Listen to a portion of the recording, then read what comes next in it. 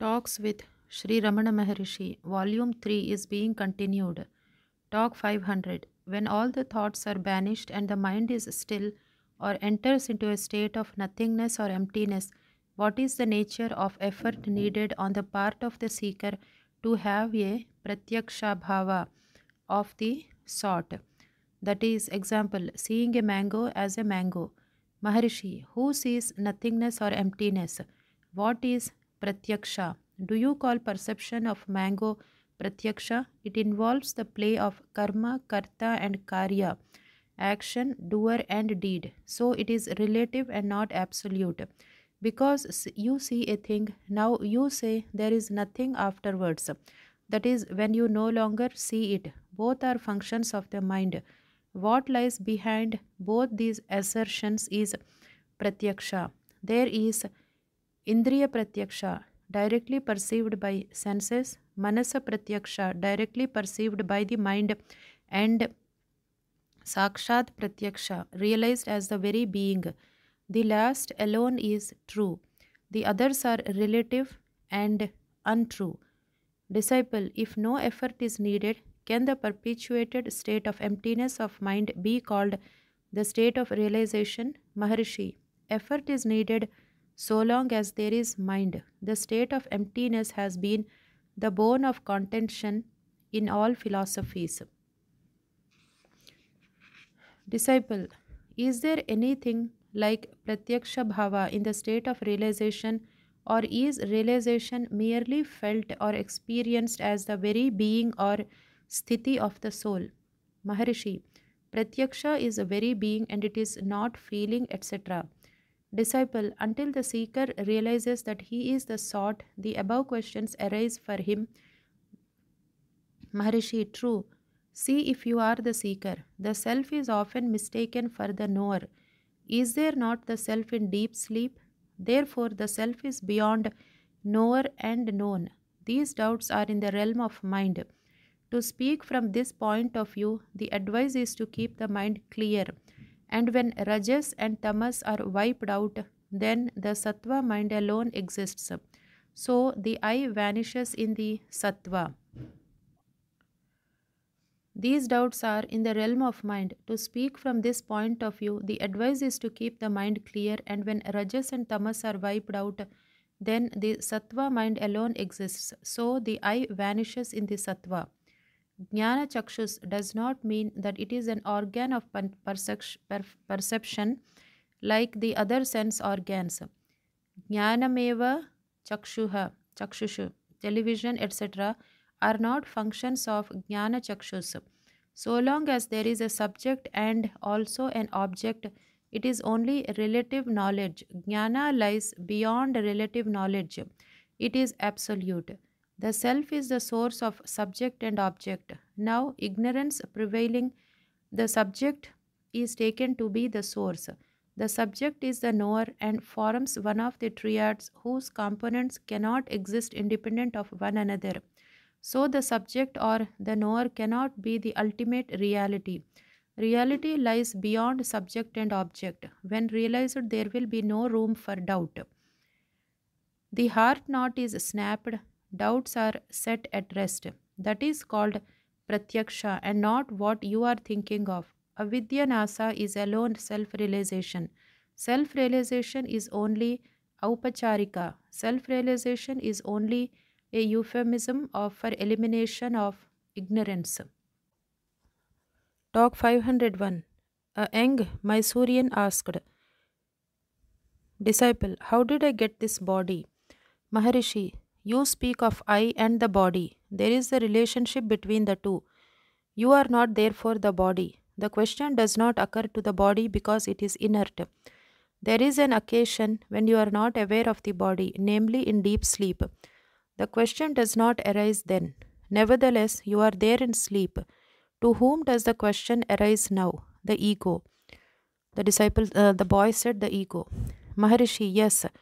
The body and the ego rise up together and sink together. There is an occasion when you are not associated with the ego in deep sleep. Now you are associated with the ego. Of these two states, which is your real state? You are present in sleep, and the same you is present now too. Why should the doubt arise now and not then? You are right in saying that it is for the ego. You are not the ego. The ego is intermediate between the self and the body. You are the self. Find out the origin of the ego and see if the doubt persists. Sri Bhagavan added after a few minutes. The answer, according to Shastras, will be that the body is due to karma.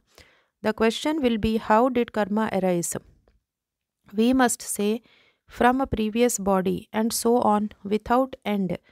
The direct method of attack is not to depend on invisible hypothesis, but to ask, whose karma is it or whose body? Hence I answered in this manner. This is more purposeful. Talk 502. Sergeant Rajendra Prasad and Sergeant Jamnalal Bajaj with others are on a visit to Sri Maharishi. 16th August, Sergeant JB asked questions. Disciple, how is the mind to be steadily kept right? Maharishi, all living beings are aware of their surroundings and therefore intellect must be surmised in all of them. At the same time, there is a difference between the intellect of a man and that of other animals, because man not only sees the world as it is and acts accordingly, but also seeks fulfillment of desires and is not satisfied with the existing state of affairs. In his attempt to fulfill his desires, he extends his vision far and wide, and yet he turns away dissatisfied. He now begins to think and reason. The desire for permanency of happiness and of peace bespeaks such permanency in his own nature. Therefore, he seeks to find and regain his own nature, that is his self. That found, all is found. Such inward seeking is the path to be gained by man's intellect. The intellect itself realizes, after continuing practice, that it is enabled by some higher power to function. It cannot itself reach the power, so it ceases to function after a certain stage. When it thus ceases to function, the supreme power is still left there all alone. That is realization, that is the finality, that is the goal. It is thus plain that the purpose of the intellect is to realize its own dependence upon the higher power and its inability to reach the same. So it must annihilate itself before the goal is reached. Disciple, a sloka is quoted which means, I do not desire kingdoms, etc. Only let me serve thee forever, and there lies my highest pleasure. Is that right? Maharishi, yes. There is room for karma desire so long as there is an object apart from the subject, duality. There can be no desire if there is no object. The state of no desire is moksha. There is no duality in sleep and also no desire.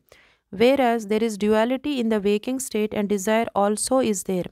Because of duality, a desire arises for the acquisition of the object, that is the outgoing mind, which is the basis of duality and of desire.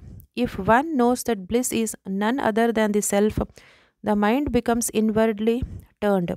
If the self is gained, all the desires are fulfilled. That is the apta kama, atma kamaha. Akamascha, that means fulfillment of desire of the Brihadaranyaka Upanishad, that is moksha. Here JB tried to make himself clear by saying that what he meant by Sadbuddhi was not the same as Buddhi. It means that which holds fast to the good, the right and the chosen path. He wanted to know how such steadfastness could be gained. Maharishi, what is wanted for gaining the highest goal is loss of individuality. The intellect is coextensive with individuality. Loss of individuality can only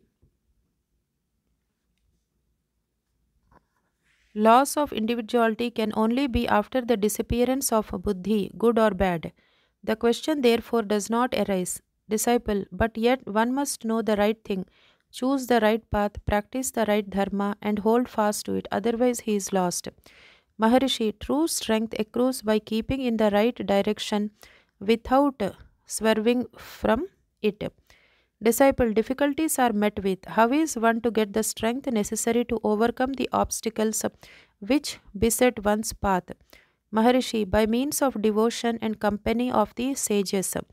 Disciple, loss of individuality was just before mentioned as a prerequisite to moksha. Now, devotion and association with the wise are advised as the method. Is there not individuality implied in them? Like, I am a bhakta, I am a satsangi? Maharishi, the method is pointed out to the seeker. The seeker has certainly not lost his individuality so far. Otherwise, the question would not have arisen. The way is shown to effect the loss of individuality of the seeker. It is thus appropriate. Disciple, is the desire for Swaraj right? Maharishi, such desire no doubt begins with self interest. Yet, practical work for the goal gradually widens the outlook so that the individual becomes merged in the country. Such merging of the individuality is desirable and the related karma is nishkama, unselfish. Disciple, is Swaraj, if Swaraj is gained after a long struggle and terrible sacrifices, is not the person justified in being pleased with the result and elated by it? Maharishi, he must have in the course of his work surrendered himself to the higher power whose might must be kept in mind and never lost sight of. How then can he be elated? He should not even care for the result of his actions. Then alone the karma becomes unselfish. Disciple, how can unerring rectitude be ensured for the worker? Maharishi, if he has surrendered himself to God or to Guru, the power to which he had surrendered will take him on the right course. The worker need no longer concern himself about the rectitude or otherwise of the course. The doubt will arise only if he fails to obey the master in all details. Disciple, is there not any power on earth which can bestow grace on its devotees so that they may grow strong to work for the country and gain Swaraj? Sri Maharishi remained silent. This, he later said, signified that such was the case. Disciple, is not the tapasya of the ancient Mahatmas of the land available for the benefit of its present day inheritors? Maharishi, it is, but the fact must not be overlooked that no one can claim to be the sole beneficiary. The benefits are shared by all alike. After a pause, is it without such saying grace that the present awakening has come into being? Here Sri Bhagavan said that before his arrival in Tiruvannamalai in 1896, there was not any clear political thought in India. Only Dadabhai Nauroji has become an MP. After a short pause, JB said, Sri Rajendra Prasad is such a noble and selfless worker for the country that he has sacrificed a very lucrative career for his work. For this work, the country needs him, and yet he is not in good health and is always weak and ailing. Why should there be such cruelty to such a noble man, noble son of the country? Sri Maharishi simply smiled. A benign smile. Talk 509.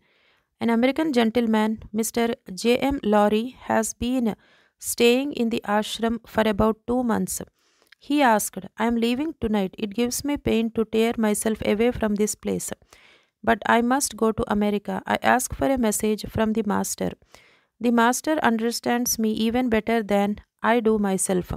So I pray for a message to keep me up when I am away from the Master. Maharishi, the Master is not outside you as you seem to imagine. He is within. He is in fact the Self. Recognize this truth. Seek within you and find Him there. Then you will have constant communion with Him. The message is always there. It is never silent. It can never forsake you, nor can you ever move away from the Master. Your mind is outgoing. Because of that tendency, it sees objects as being outside and the Master among them. But the truth is different. The Master is the Self. Turn the mind within and you will find the objects within. You will also realize that it is the master who is your very self and there is nothing but him. Because you identify yourself with the body, you have accepted objects as being outside you. But are you the body? You are not. You are the self. There are all the objects and the whole universe. Nothing can escape the self. How then can you move away from the master, who is your very self? Suppose your body moves from place to place. Does it ever move away from yourself?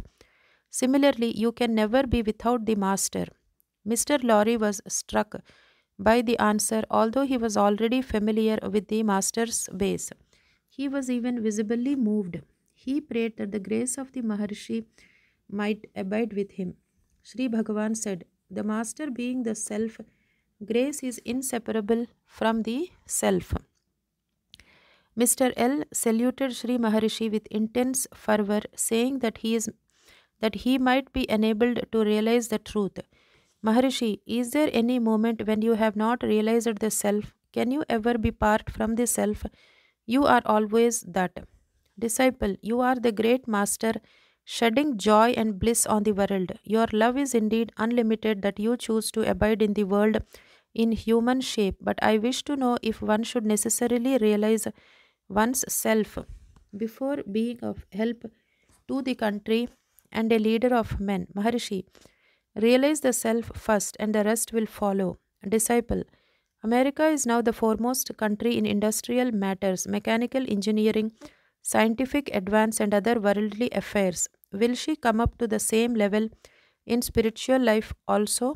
Maharishi, certainly she is bound to. Disciple, thank you that it will be so. I am a partner in an engineering firm, but it is not of vital concern to me. I try to bring spiritual ideals into the workaday life of the firm.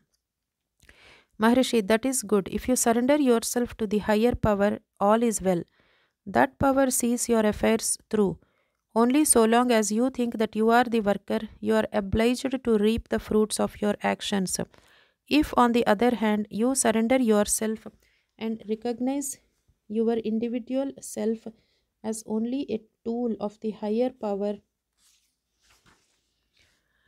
that power will take over your affairs along with the fruits of actions. You are no longer affected by them, and work goes on unhampered. Whether you recognize the self or not, the scheme of things does not alter. Only there is a change of outlook. Why should you bear your load on the head when you are traveling on a train? It carries you and your load, whether the load is on your head or on the floor or the train. You are not lessened you are not lessening the burden of the train by keeping it on your head, but only straining yourself unnecessarily. Similar is the sense of doership in the world by the individuals. Disciple, I have been interesting myself in metaphysics for over 20 years, but I have not gained any novel experience as so many others claim to do. I have no powers of clairvoyance, clairaudience, etc. I feel myself locked up in this body and nothing more. Maharishi, it is right. Reality is only one, and that is the self. All the rest are mere phenomena in it, of it, and by it. The seer, the objects, and the sight, all are the self only. Can anyone see or hear, leaving the self aside? What difference does it make to see or hear anyone in close proximity or other enormous distance? The organs of sight and hearing are needed in both cases. So also the mind is required. None of them can be dispensed with in either case. There is dependence one way or another. Why then should there be a glamour about clairvoyance or clairaudience? Moreover, what is acquired will also be lost in due course. They can never be permanent. The only permanent thing is reality, and that is the self. You say, I am going, I am speaking, I am working, etc. Hyphenate I am in all of them. Thus, I am. That is the abiding and fundamental reality. This truth was taught by God to Moses. I am that I am. Be still and note that I am God. So I am is God. You know that you are. You cannot deny your existence at any moment of time, for you must be there in order to deny it. This pure existence is understood by stilling your mind. The mind is the outgoing faculty of the individual. If that is turned within, it becomes still in course of time, and that I am alone prevails. I am is the whole truth. Disciple, I appreciate the whole answer. Maharishi, who is there to appreciate what? A question from heart. Sri Bhagavan said, leave alone the idea of right and left. They pertain to the body. The heart is the self. Realize it and then you will see for yourself. Mr. Lori thanked Sri Bhagavan and saluted him before retiring. Talk 504. A visitor asked Sri Bhagavan about the overmind and supermind, the psychic and the divine of Sri Aurobindo's terminology. Maharishi, realize the self or the divine, all these differences will disappear. Talk 505. Babu Rajendra Prasad said, I have come here with Mahatma Gandhiji's permission and I must return to him soon. Can Sri Bhagavan give me any message for him? Maharishi, Adhyatma Shakti is working within him and leading him on. That is enough. What more is necessary? Talk 506. Explaining the opening stanza of Sadvidya. Sri Bhagavan said, Sat, being, is Chit, knowledge absolute. Also Chit is Sat. What is only one. Otherwise, the knowledge of the world and of one's own being will be impossible. It denotes both being and knowledge. However, both of them are one and the same. On the other hand, be it Sat only and not Chit also, such Sat will only be insentient. In order to know it, another Chit will be needed. Such Chit, being other than Sat, cannot be, but it must be. Now, taking Chit to be Sat, since Sat is Jada, Chit alone becomes Jada, which is absurd. Again, to know it, another Chit is required, which is also absurd. Therefore, Sat and Chit are only one and the same. 507. An Arya Samajist from Bangalore with a companion visited Sri Maharishi. He asked, what is the use of yoga practice? It is for personal use or universal benefit. Maharishi, yoga means union of two entities. What are they? Enquire, use or benefit if in relation to some center. What is it? Enquire. Disciple, should there be distinction of castes? Maharishi, who is it that sees such distinctions? Find it out. Disciple, I find that it is observed in this ashram. Probably without the approval of Sri Bhagavan, others observe it here. Maharishi, who are you that speak of others, etc.? Did you notice others, that is in your Sushupti? Disciple, I am the individuality here. I may not see others in my sleep, but I see them now. Maharishi, no doubt you do, but the one who sees now and the one who did not see in sleep, are you only the same individual? Why should you notice differences now and be troubled? Be as you were in the sleep. Disciple, that cannot be. I see it now, whereas I do not see it in my sleep. That does not alter the existing state of affairs. Maharishi, do the objects exist in the absence of the subject? Disciple, their existence is independent of the subject. Maharishi, do you say that they exist or do they come and announce their existence to you? Disciple, I know that they exist. Maharishi, so it is your knowledge of them only. Their existence is also absolute. Disciple, even if I do not know, they will continue to exist. Maharishi, do you claim their existence in the absence of your knowledge of them? Disciple, Brahman is equal to all. There cannot be any distinction there. Caste distinction is against the highest principle. Maharishi, why do you drag in Brahman? He has no grievances. Let him who has grievances pursue the matter. Disciple, you are a Mahatma. You cannot admit castes. But how do the people here enforce such distinctions? Maharishi, did I tell you that I am a Jnani or a Mahatma? You are saying it yourself. Nor did I make a grievance of this caste affair. Disciple, Paramatma is the same in all. Maharishi, why do you bring in all these names? They can take care of themselves. They do not require your help. Disciple, Mahatma Gandhi also admits equality. Maharishi, Gandhi is not here. Disciple, Aurobindo does not approve of castes. Do you approve of them? Maharishi, as for Aurobindo, you ask him. As for my opinion, how does it matter to you? How will it be of use to you? Have you got any opinion on the matter? Then alone will affect you. That alone will affect you, not the opinion of others. Disciple, I do not approve of the caste system.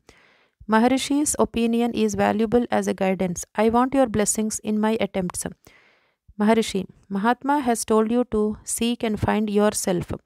You will not do it but require his blessings. Disciple, I am trying to follow the instructions, but caste distinction is painful. It must go. Maharishi, to whom does it cause pain? Disciple, the members of the society. Maharishi, it is you who say it. There are countries where there are no such distinctions of caste. Are they free from trouble? There are wars, etc. Why do you not remedy the evil there? Disciple, there are troubles here also. Maharishi, differences are always there. There are not only human beings but also animals, plants, etc. The state of affairs cannot be helped. Disciple, we do not mind the animals, etc. at present. Maharishi, why not? If they can speak, they would claim equality with you and dispute your claims no less vigorously than human beings. Disciple, but we cannot help it. It's God's work. Maharishi, if that is God's work, then the other part is your work. Is that so? Disciple, it is man-made distinction. Maharishi, you need not notice these distinctions. There is diversity in the world. A unity runs through the diversity. The self is the same in all. There is no difference in spirit. All the differences are external and superficial. You find out the unity and be happy. The pain of diversity is overcome by the joy of the perception of unity. Moreover, a king may disguise himself as a servant. That makes no difference in the person. Disciple, I do not object to differences, but the claims of superiority are wrong. Maharishi, there are differences in the limbs of one's body. When the hand touches the foot, the hand is not defiled. Each limb performs its function. Why do you object to differences? Disciple, the people feel the injustice of caste distinction. It must be rooted out. Maharishi, you can individually arrive at the state where such distinctions are not perceived and be happy. How can you hope to reform the world? Even if you try, you cannot succeed. Kavyakantha Ganapati Shastri offered to initiate Harijans with mantras and make Brahmins of them. But the Harijans did not come forward to accept the offer. That shows they are themselves afflicted by an inferiority complex. Remove that complex first before you try to reform others. Moreover, why do you go to places where such distinctions are observed and cause pain to yourself? Why should you not seek places where they are not observed and be happy there? Gandhiji also tries to bring about equality. He is also up against the barrier of inferiority complex afflicting the lower orders. He cannot enforce his views on others. He observes non-violence, so matters stand as they are. We must,